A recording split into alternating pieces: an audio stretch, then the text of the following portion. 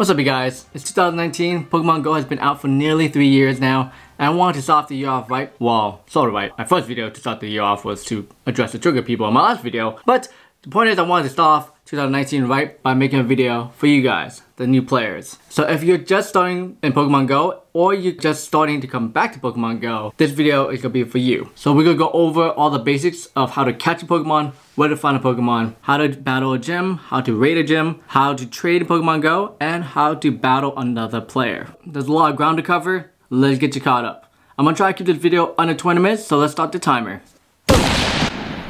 Let's start the timer. Guess I don't know how to make a timer yet. Alright, well, let's get going then.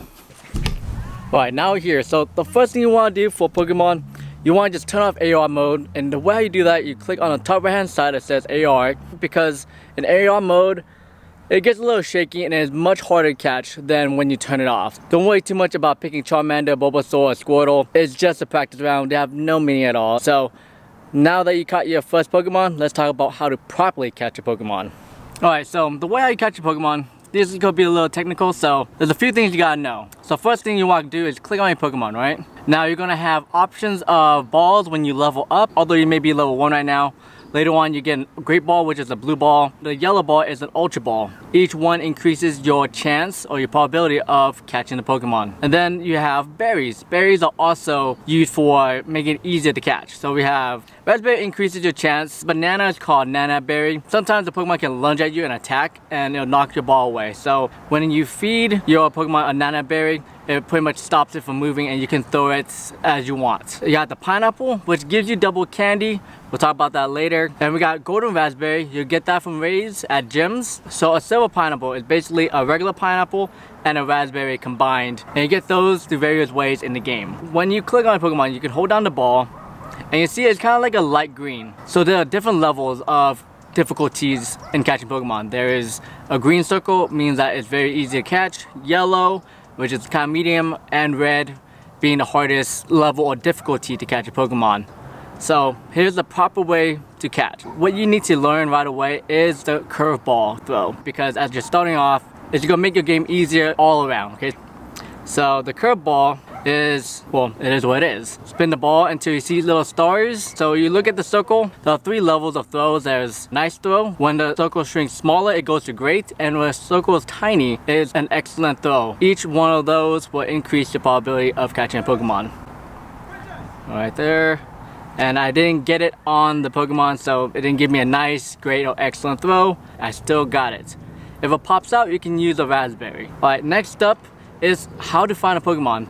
So you notice down below, you see some pictures of Pokemon on the bottom right hand side. It's called nearby. It basically tells you what Pokemon is near you. And the way how you locate it is you click on any Pokemon you want to find. Let's say this Trapinch. So, and then I click on the footsteps. It tells me this is the closest Pokestop around here. I'm not seeing it right here. It's probably on the other side. So let's go try to find it. Alright, so it popped up for us. It's just on the other side of the Pokestop. Alright, well, it popped out from the circle. So when that happens, you can use any other different balls. Like, so if I use a Great Ball right now and hold it down, it turns yellow. If I use an Ultra Ball, it turns a little bit greenish yellow. Let's see what happens if I use a Raspberry. So I use a Raspberry and now it's green. But what happens if I just use a regular Pokeball? It goes to yellow again. So you can see that it increases probability. Oh, it popped out again. Let's try a Nana Berry, a banana berry. So as you can see now, it's not moving. Pretty much take my time and aim well nicely. And almost got into a circle. It happens, with more practice you'll get it down. Alrighty, I stayed in. So when you catch a Pokemon, you get 3 things, alright? You get, on the right hand side, you see a little circle. That means candy. On the left hand side, it's called Stardust. And lastly, you get XP, experience points. You need those to level up in the game. Now it brings us to, I guess, the more technical aspect. What do you use Stardust and candy for? If you click on any of your Pokemons right here, basically you see the little circle that is called Trapinch Candy, because the Pokemon is called Trapinch, and then you see Stardust. And on top of the screen, you'll see CP, and CP means combat power. When you use your Stardust and your candy to power it up, the CP will increase. The more XP you get, or experience points, will level up your character in the game. And the level of your trainer will dictate how strong your Pokemon can be. Alright, now let's talk about Pokestop. A Pokestop is this blue marker that you see right here. It's pretty much where you get all your items from. So you'll notice that this Pokestop has a halo around it. It means that you haven't spun it yet, so it will give you additional XP points.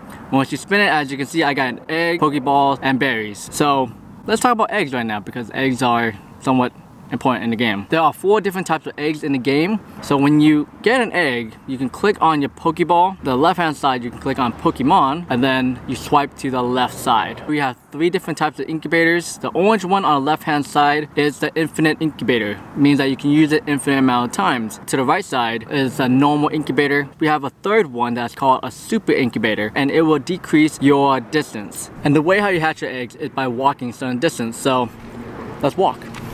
Quick fun fact on hatching eggs. So it measures distance by time, and it stops people from walking around in circles in the room or like just pacing back and forth. You actually have to go a certain distance for the game to see how far you've gone in 8 minutes. So every 8 minutes, it measures your distance. You cannot go faster than 6.5 miles per hour or 10.5 kilometers. Any faster than that, you won't get the distance for your eggs to hatch.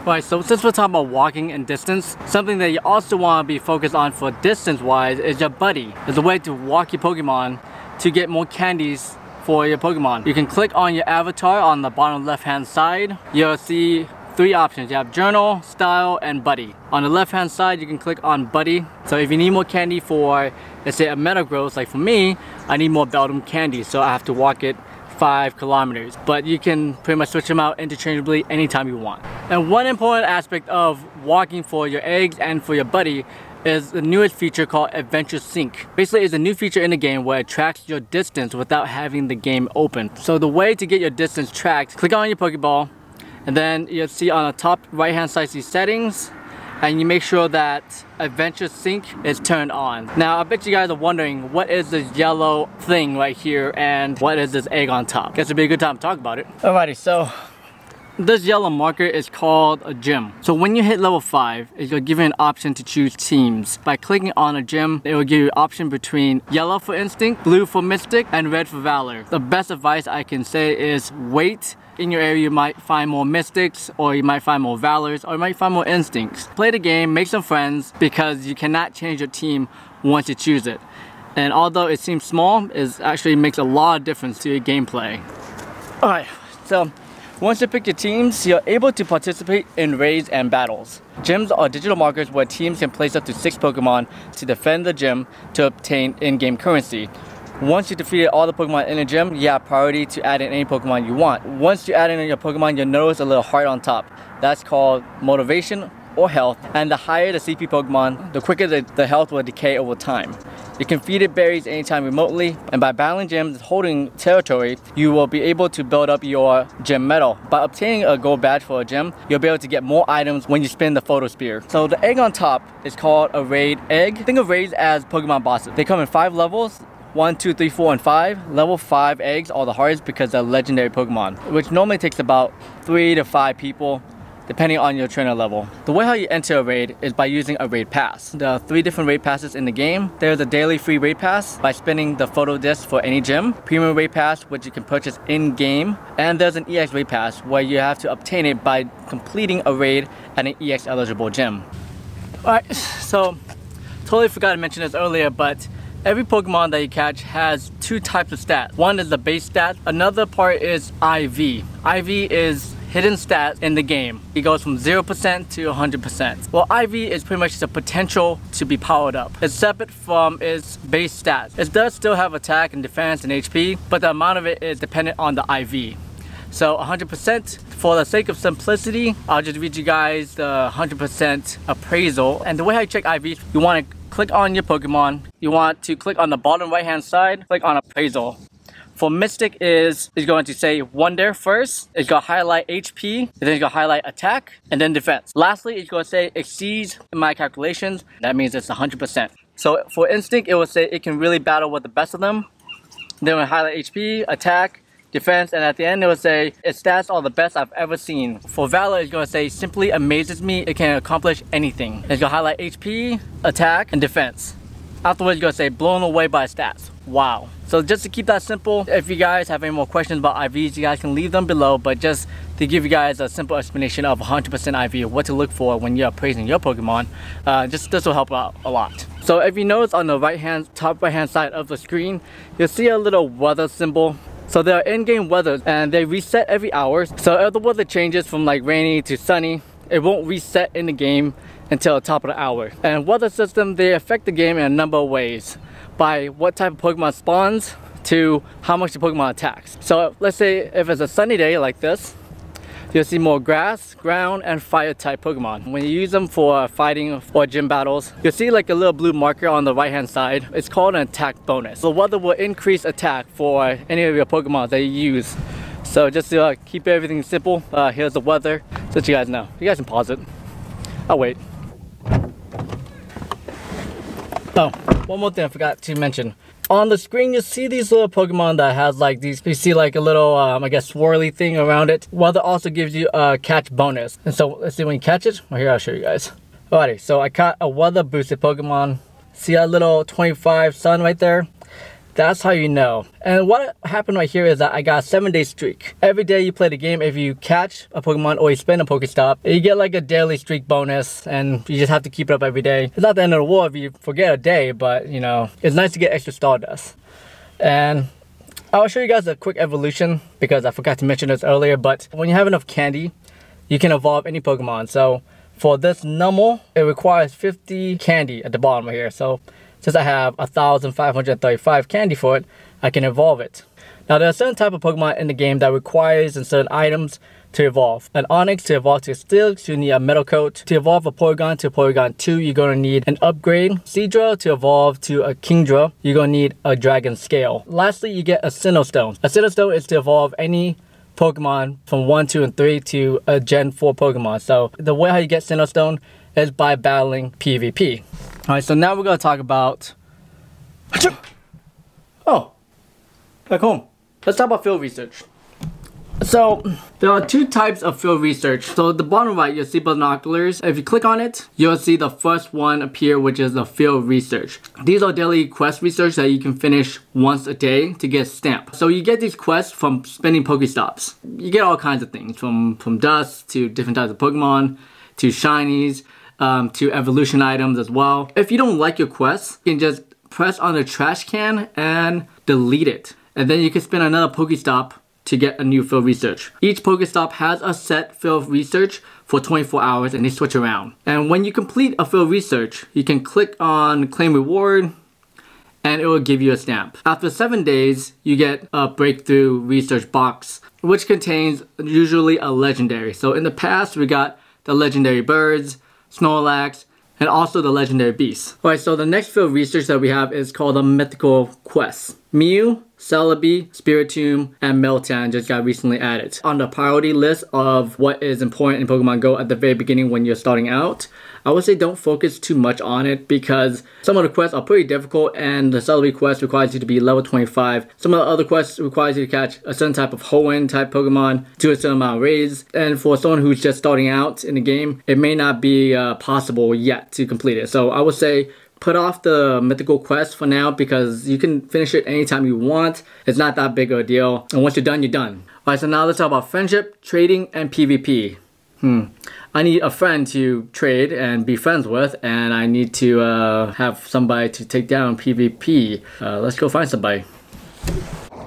Alright, on my way to go meet my friends, and I guess we should talk about the details of it. So friendship is pretty much the way how you trade in Pokemon Go. Basically, there's two ways to become friends with somebody. Either one, give them your friendship code, or two, scan the QR code. So to build up a friendship, you have to interact with each other once a day. The interaction consists of trading, battling, raiding, open a gift, or they open your gift. Pretty much you'll know that you have interacted with that person already, and you'll see the avatar right here. You see like a little neon glow behind it. The benefits of building a friendship is one, make trading cheaper, because trading is pretty expensive. That's pretty much how they stop people from selling 100% IVs online and stuff like that, which is pretty smart, but it is pretty expensive. So the better friends you guys become, there's an attack bonus for friendship level.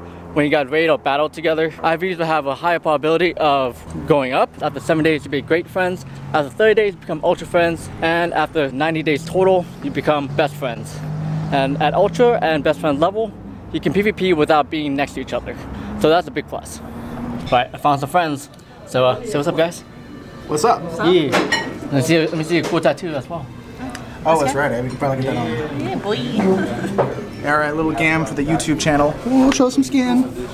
Yeah. What's up, boy? Yeah. Massage company, and they got a tattoo on them. It's cool.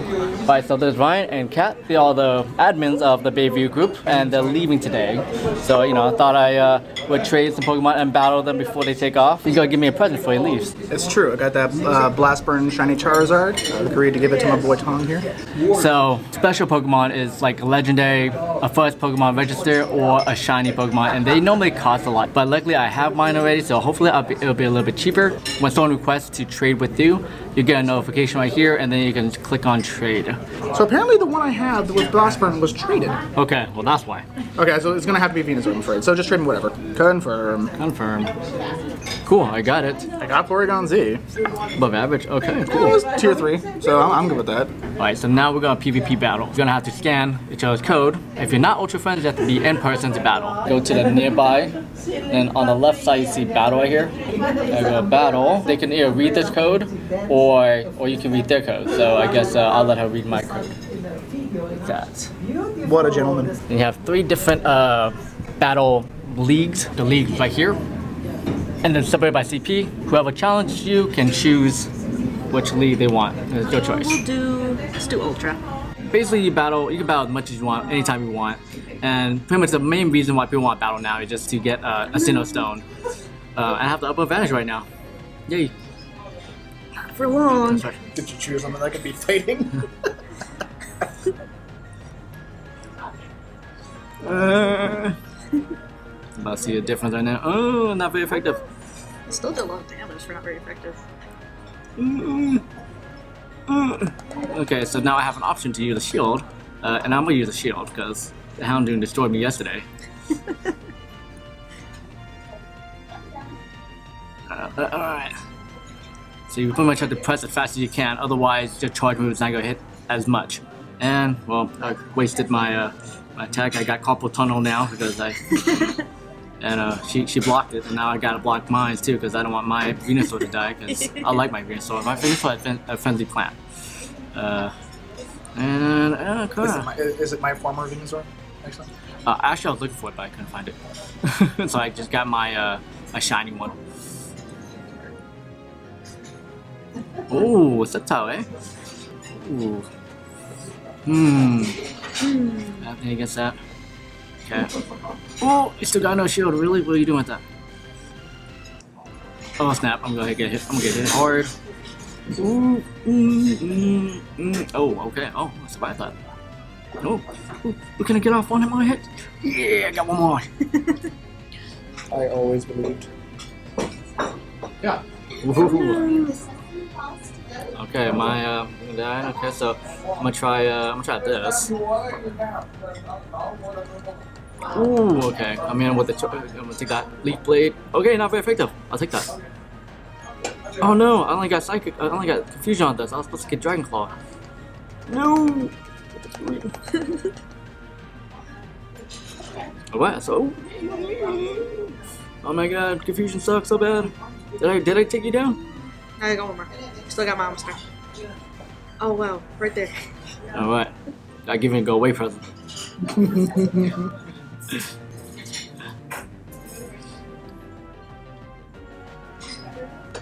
Ooh, you're taking my Mewtwo down pretty fast. This might actually take me out. Ooh, snap! So close. Ooh, no. And I come in for the win. No. Close battle match. Come on, Dominate. I believe in you. Oh, This winner is. that's so close. So I get a Sinnoh Stone. So you get some dust too. You got a Sinnoh Stone? Yeah, Sinnoh Stone. Nice. Okay, well that is a going away gift. Alright, well that's how you PvP battle. And let's go home and talk about everything that I probably forgot to talk about. Alright, back up now. Just to finish off this video, just want to say you can only invite your ultra friends and best friends to EX raids. Community days are monthly, featuring a community day Pokemon. Oh, and shiny Pokemon, people say it's probability, but seriously it is really random in the game. If you guys have any questions or comments, leave them down below. Thanks so much for watching my video, guys. If this video helps you out, give me a like. And if you want to see more videos from me, subscribe to my channel for all things Pokemon Go related tips, tricks, and news. And I'll see you guys next time, alright? Peace out. And time. So they got a tattoo of my hot sauce, the last hot sauce, and why don't you just tell everybody why did you guys get it? Because I didn't get your story last time because of the music. Oh, that music, yeah. That's right. Well, basically just because we're moving out of town, we're moving upstate to Washington, or out of state to Washington, and just because we've had so much of a good impact from the Pokemon Go San Diego community, that I figured it was a really good symbol for all the friends we've made in San Diego and everything in the community at large. Nice. What would be like your favorite time with Pokemon Go here in San Diego? I'm happy to answer that one. Probably one of the massive raids you brought me in. The first massive raid I was part of, you brought me in to help sort of organize the Valor end of it, and I had so much fun doing that. Easily one of the best experiences I've had here to date. That was my 400 people raid with Mystic7 and Trainertips. I'll leave the video in the link below so you guys can check out how big the raid was. But how about you? What was your favorite time? Honestly, just like because after Pokemon Go came out, I ended up going out to sea, so I stopped playing it for a while. And when I came back, we've been talking about it recently when Ryan managed to get me back into Pokemon Go and Articuno came out, and we had like a raid train going around like Chula Vista, and that was just really fun meeting up with a bunch of new people. You played Pokemon Go for a lot of different places. Like, how does San Diego like hold up compared to every other location that you travel to? Oh gosh, well, I mean, I've been to Asia, which is Pokemon Go Central. Everywhere I go, there's just tons of stops. They're always lured. But I would say with San Diego, with the massive amount of stops, is pretty on par to Asia. Maybe they're not lured like all the time like Asia is, unless you go to like a park or a special event, but when I was in like the Philippines or South Korea or something, that almost every stop was just lured all the time. Alright, nice. Well, hopefully you guys can come back here to San Diego soon. If not, I'll see you guys maybe in another country when you guys go to. Yeah. Hit us up. Feel free to come visit. Yeah, well, everyone's gonna miss you in San Diego, so yeah, I miss you guys. To all my Bayview peeps, y'all been real. Yeah. Peace.